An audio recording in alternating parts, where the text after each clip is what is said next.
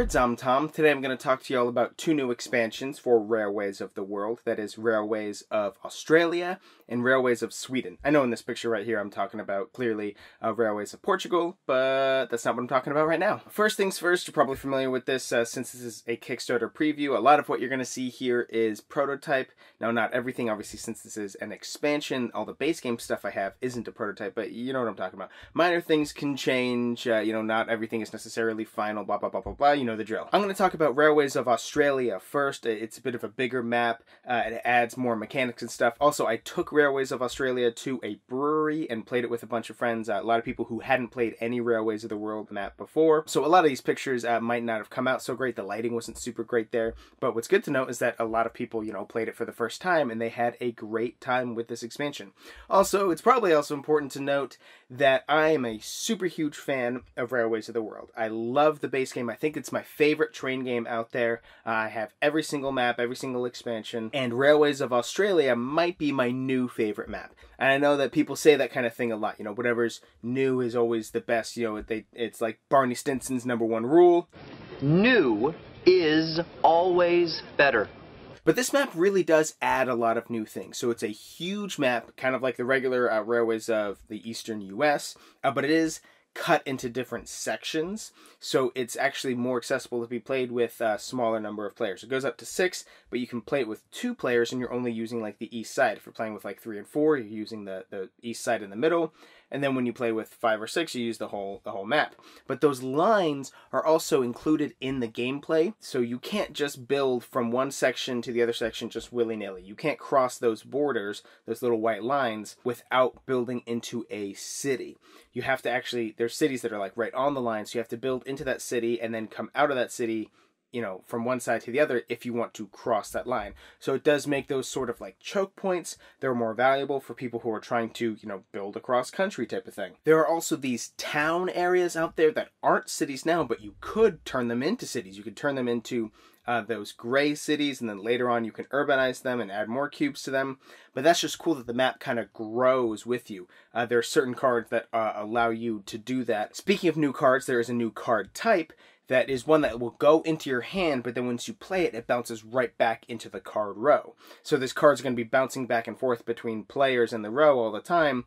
And I guess you could purchase it and kind of hold it in your hand and sit on it so other players don't get it. But then again, you kind of like wasted your money to do that. So there's a little bit of strategy there, but I think it's really cool that there's that new type. One of the new cards of that type is one that allows you to build across the water, sort of like a ferry line thing, to get to that little island that's in the southeast of the map. This expansion also reintroduces switch tracks into the game. Switch tracks was originally in another expansion a long time ago, but basically it allows you to build off of like the center of a track. You know how you normally have to build from city A to city B, right? Well, you can actually build straight off of like the tracks that are in between city A and city B, and it turns into like a 3-pointer track. And before, you just kind of placed your little switch track marker on the track, and then the trail came out from there. But now you actually have tiles that you can place that are specifically for switch tracks, so it looks a lot nicer and cleaner. Alright, so now on to the Railways of Sweden map. This is a bit of a smaller map, meant generally for lower player counts, kind of like the Railways of Mexico or Railways of Nippon or even Portugal to an extent. Like a lot of those maps are a little bit smaller, meant for lower player counts, but still added different mechanics. And this one also does too.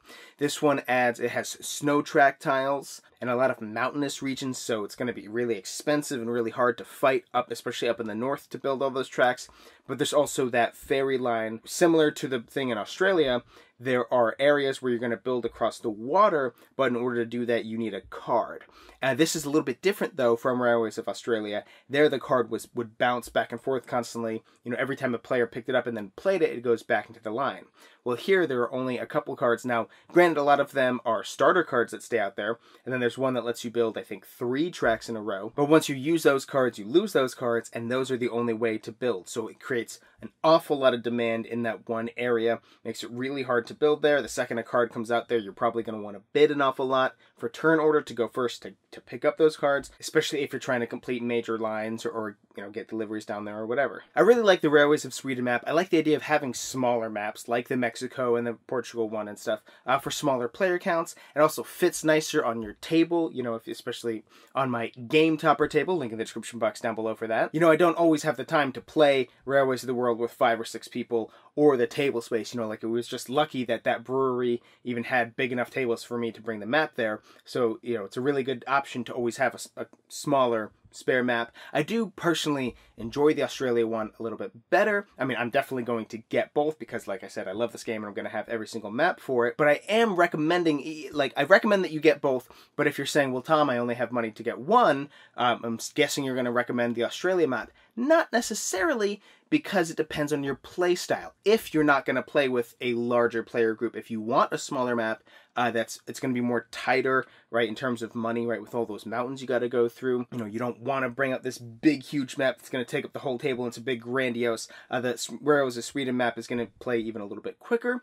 So it's really up to your play style if you're only going to get one. But again, I really think you should get both. I absolutely love Railways of the World. It's my #1 train game. It's really economic. I love how you start with $0. Everybody starts with $0. You have to take out debt to get any amount of money to do anything. So you want to have the smallest amount of debt. I love the pick up and deliver aspect with the cubes. You can even use other players' train routes. There's a lot, and the component quality is great in this game, and it's beautiful. There's a lot to love about Railways of the World, and I really enjoy these 2 new maps. I highly recommend you check it out. If you're watching this on Kickstarter, you know what to do, but if you're watching this on YouTube, we're going to put a link to the Kickstarter campaign in the description box down below. There's also going to be a link down there for Game Toppers.